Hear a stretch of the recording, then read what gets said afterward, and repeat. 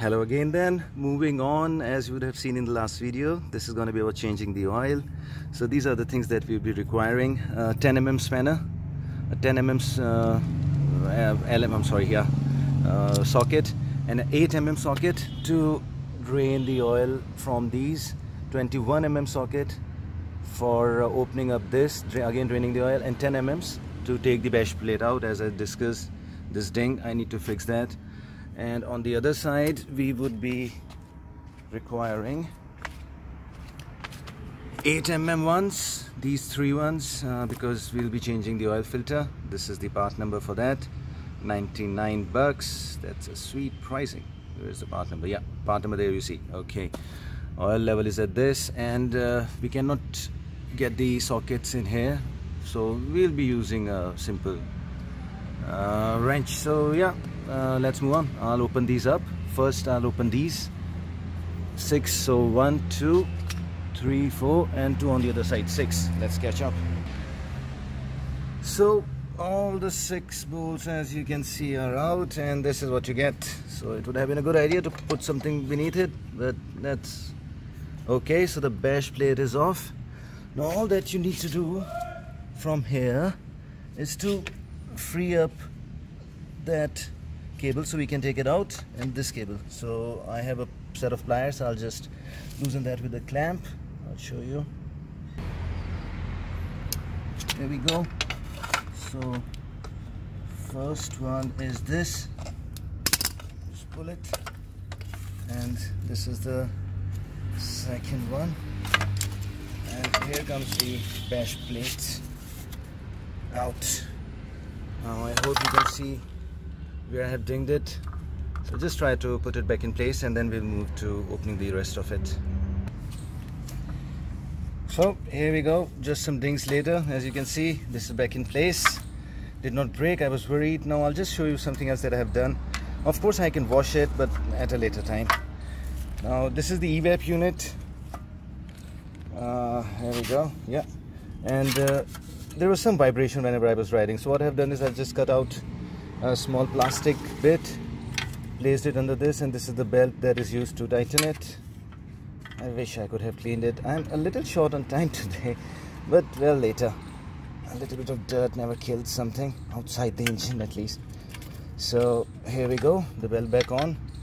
This will go back into these clamps, and we'll drain the oil now. This will be put at the last stage, but job good done, I say. So let's open these things up. You can see that, and we're just gonna loosen it.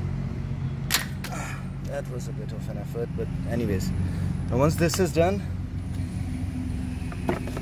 of course you can open these two 8 mm bits and take the entire strainer assembly out, but I'll do that I mean today itself, but after draining some oil out.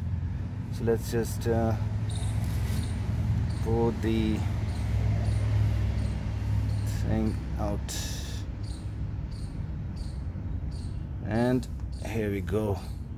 Yeah, still looks kind of okay. They say if you can still make a thread whenever you are pulling the oil like this, that shows the engine has still some good life left in it. I can pull in some thread. So, but well, I'll be changing it anyways now. 5,500 is it for me.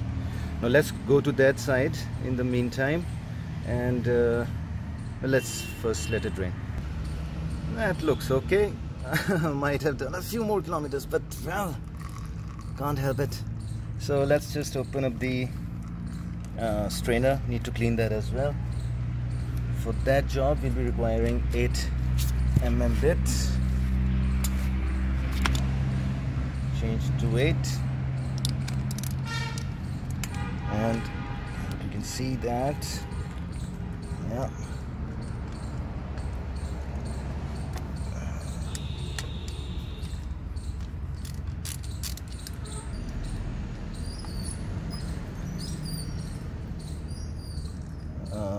Okay. There we go.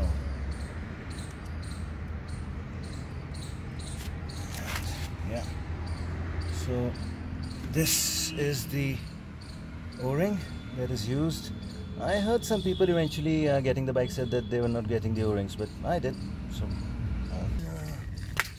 be careful, should not shear it or tear it. Here we go.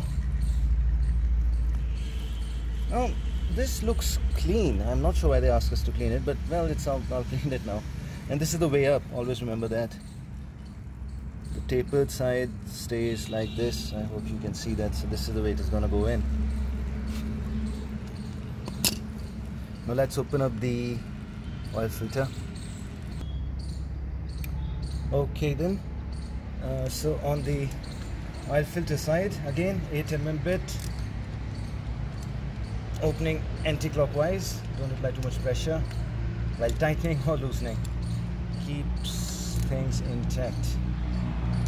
Now once I open it, some oil is gonna trickle from this side as it has already started. So let's catch that. Yeah, bigger pan, oil pan would help, but this is what I have. And let's see. So even more trickling out. That has to happen. Of course, I'll be dropping this oil to the mechanics, and they know best how to sell it for whatever and recycle it. So yeah, that's why just collecting it all in the pan. Now let me open this up and I'll catch up again. Now once you have opened this, here what it looks like. There is a gasket to keep the oil from coming out. Underneath the gasket there is also space for O-ring, but they have not used it. They decided to go for the gasket itself. There is a spring to keep tension on the oil filter, and the lower nut, always remember this is the lowest one. So the long nut goes at the bottom. Let me take this out, put the new one in. So very carefully just pry it a bit out, holding from one side, and this should come off. There it goes. Here is the new one waiting. Now this side is gonna go that way, and it's always a good idea to slightly just lubricate this. So put it in here. The oil is not gonna come out right now, so I'll be just putting in some oil just to glue this. And that is it. Nothing too excessive. That should take care of this. Lubed. Put in. Remember, long nut in the bottom. Let's put it back up. So the air strainer is clean. This side goes in like this.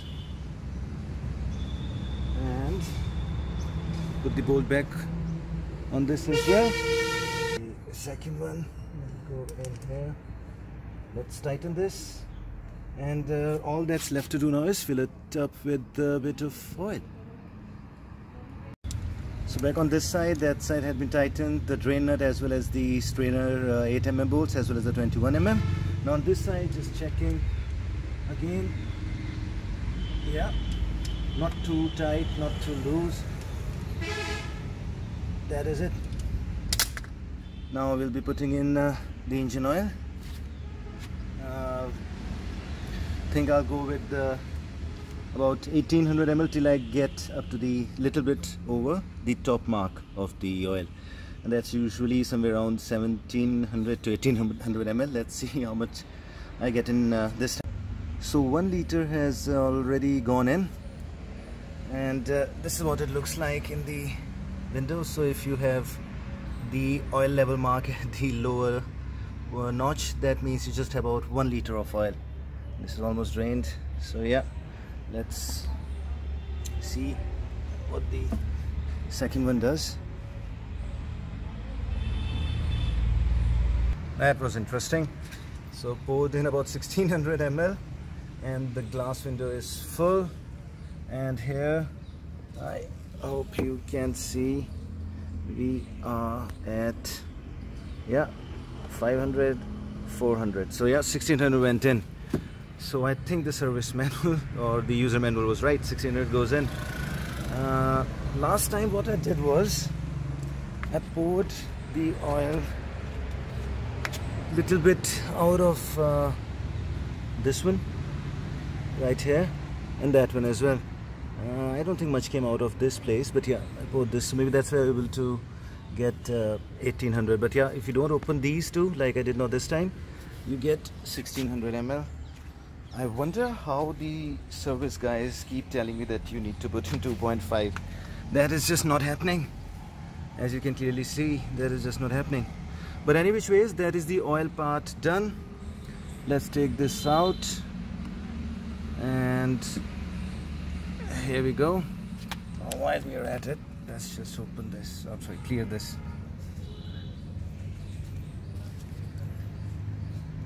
And here we go.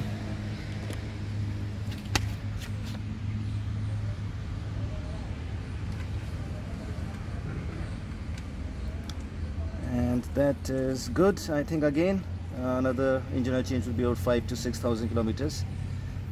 And let's start it now.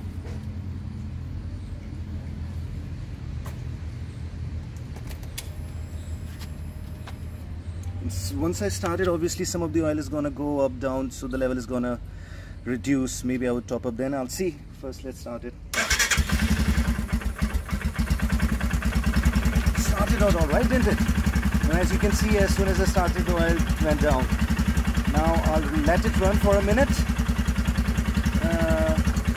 Then I'll shut the engine. The oil will start filling the lower sump again from all the areas like head, clutch and everything, and then we'll get the exact reading if I need to add more oil or not. So here we go.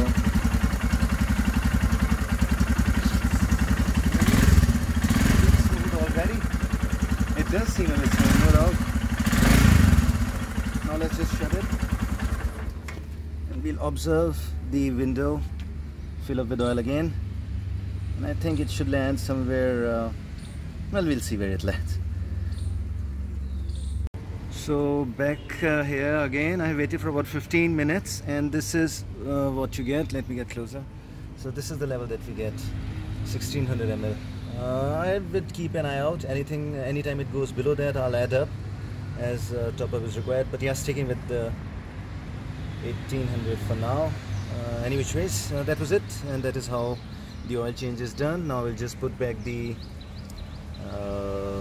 dash plate back in, and I have already taken it out, so I don't think you just have to connect the right pipes and put the 10 mm nuts back.